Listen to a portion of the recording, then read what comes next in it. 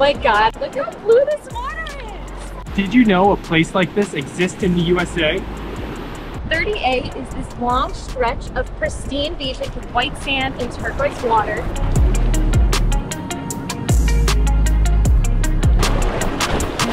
How is it? So refreshing and nice.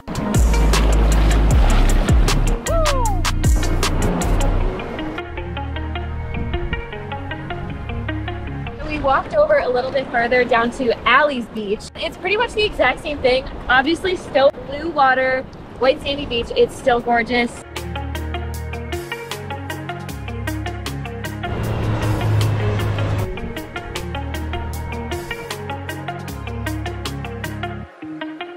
Thank you very much. Brings me back to our Greece days. If you missed those videos, we'll put them right up here. Seaside has some amazing food. Highly recommend their gyros here. We missed Coda so much that we had to go home and pick her up because not all the beaches here are dog friendly. Actually, none of them are. So we had to leave her home for a couple of hours, but now she's happy and she's chilling with us.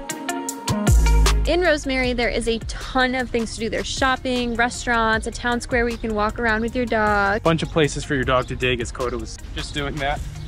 Here we take the precious cargo out of the car. Since I got my gyros this morning, it is now time for Bree to get what she wants. Here we are, redfish tacos. What better way to end the night? Milkshake, chocolate ice cream sandwich. Coda, you can't have any. It's not good for you.